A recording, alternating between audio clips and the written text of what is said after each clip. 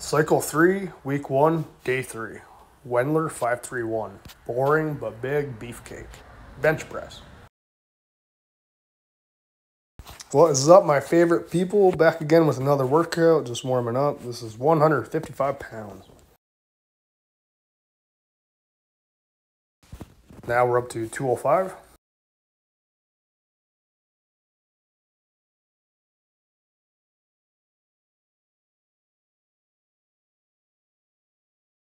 Here's 235.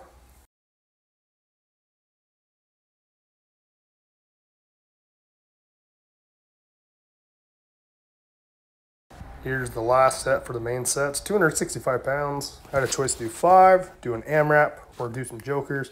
Just wanted to do 5 today.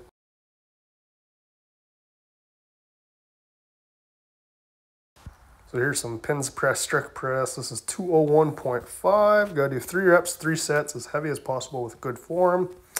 These were a bit rough today. I did not do very good on these. Here's 222 pounds for a double.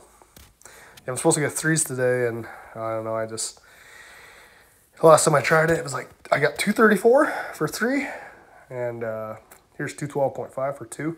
And today I only did 222 for a dub. So, I don't know, I was not feeling these today.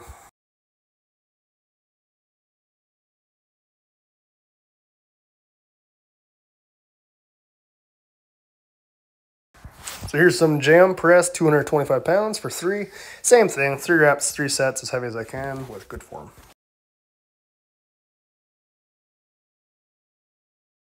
Set number 2, 247 pounds.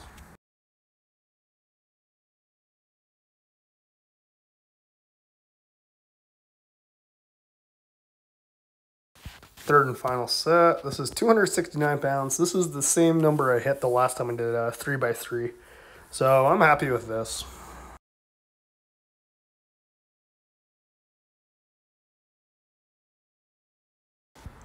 What is B.B.B.B? It stands for boring but big beefcake. You have 20 minutes or less to get it done. 10 reps, 5 sets. Performed at first set last weights.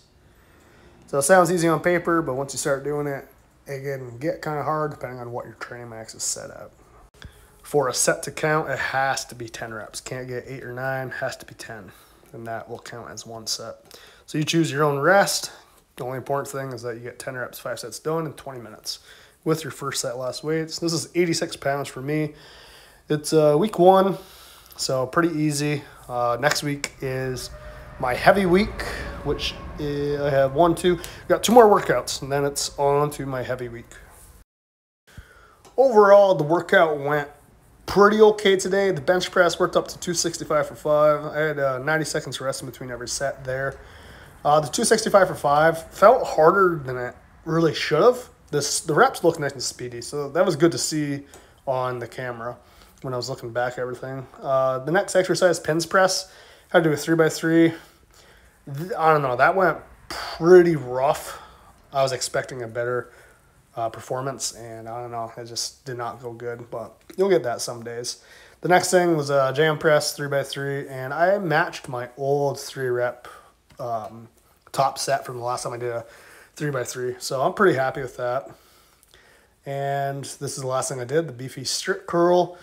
It actually only took me 7.5 minutes total time, including rest and everything. So these actually, I was flying pretty good for these. So there's 2 possible reasons, maybe 3, why I didn't perform great today. It was either not enough rest days in between workouts. Usually I like to work out every 3rd day, and I only had 1 day of rest in between workout days this time. Or it's because I'm working out at a different time today, much earlier than I'm used to. Still had a chance to eat, so it might not be that. I'm not really sure. Or I could just need a deload. So what I'm going to be doing is the 7th week training mass test. 70% for 5, 80, 90, all for 5, 100% for 3 to 5. So if you get 3 reps with 100% of your training max, it's about 90% training max. And if you get 5 reps, it's about 85% training max. And if you get 4, it's like 87.5% training max. Hopefully this all makes sense. Certain templates in this new book, he has you working with like an 85 or 90% training max. Overall, can't be too mad. I mean, bad workouts happen here and there, and today wasn't even that bad. Still got it done.